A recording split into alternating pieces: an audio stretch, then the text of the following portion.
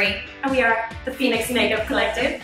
And we want to chat to you guys today about holiday looks. So we've been posting a lot of like videos and random stuff of holiday looks that we've been creating and photo shoots that we've done. But we wanted to just jump on a quick video and talk to you guys about some of our favorite products. So yeah, I'm wearing Sarafine from Anastasia, Beverly Hills. It's a liquid lipstick.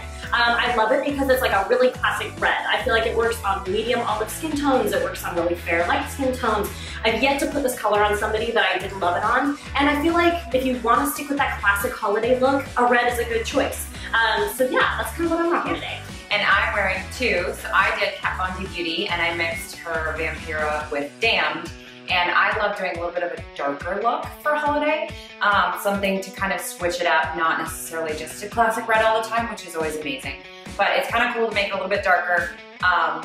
Really awesome to wear matte or glossy. Totally. Right now we're both doing matte. Yeah. We've been doing a lot of gloss on some of our recent videos, and we wanted to try and mix it up to show you some textures. So. Yeah, and it's gonna hold a little bit better for you guys throughout the night too, depending on the event you're going to. Obviously, we love a good gloss. It like brings the lips out. It gives you like a little pop. But if you want something it looks a little more retro too, like having more of that matte lip, it also is just gonna stand a little bit longer for you throughout the day. So just some options, but yeah. Oh wait, brush. We have a favorite brush. Yeah.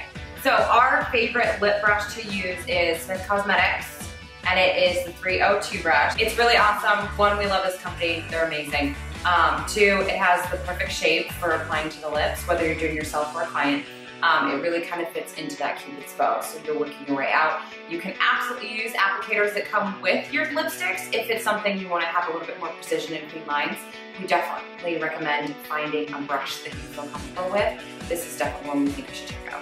Awesome guys, thank you so much. Hope you enjoyed some of the products that we showed you today. Definitely go to our blog post. All the links there for the products are listed for you guys. And we also have some really fun classes coming up. So yeah, check it out on our events page at www.makeupcollectivephx.com.